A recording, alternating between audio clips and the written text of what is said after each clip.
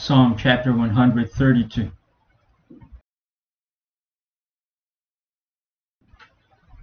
A Song of Degrees. Lord, remember David and all his afflictions, how he sware unto the Lord, and vowed unto the mighty God of Jacob. Surely I will not come into the tabernacle of my house, nor go up into my bed. I will not give sleep to mine eyes, or slumber to mine eyelids, until I find out a place for the Lord, an habitation for the mighty God of Jacob. Lo, we heard of it at Ephratah, we found in the fields of the wood. We will go into his tabernacles, we will worship at his footstool. Arise, O Lord, into thy rest, thou and the ark of thy strength. Let thy priests be clothed with righteousness, and let thy saints shout for joy.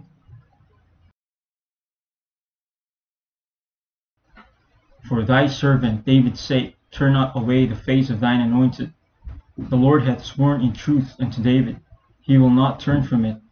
Of the fruit of thy body will I set upon thy throne. Thy children will keep my covenant and my testimony that I shall teach them. Their children shall also sit upon thy throne for evermore. For the Lord hath chosen Zion, he hath desired it for his habitation. This is my rest for ever. Here will I dwell, for I have desired it. I will abundantly bless her provision. I will satisfy her poor with bread. I will also clothe her priests with salvation, and her saints shall shout aloud for joy. There will I make the horn of David to bud. I have ordained a lamp for mine anointed.